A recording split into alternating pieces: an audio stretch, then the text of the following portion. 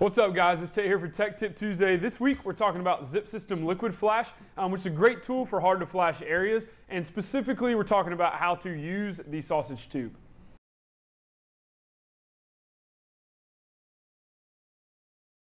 So when you're using the 20-ounce sausage tube of the Zip System Liquid Flash, you will need an enclosed sausage tube gun like we've got here.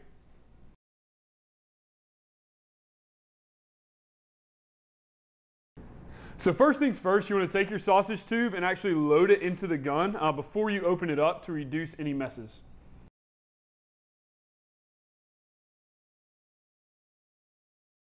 Next, you want to take a blade and cut the tip off of the gun's nozzle, as well as off of the tip of the liquid flash sausage tube.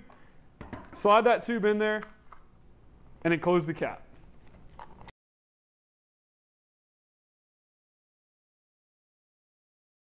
So now you'll be ready to go. Use the trigger to apply pressure to the liquid flash sausage tube and flash any transitions or irregular areas with the Zip System sheathing.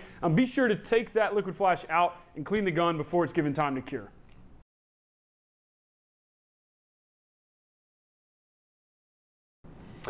So that's how you load and use the 20-ounce sausage pack of the Zip System Liquid Flash. We also have Liquid Flash available in a caulk tube method as well. Hope everyone has a great week, and we can't wait to see you next Tuesday.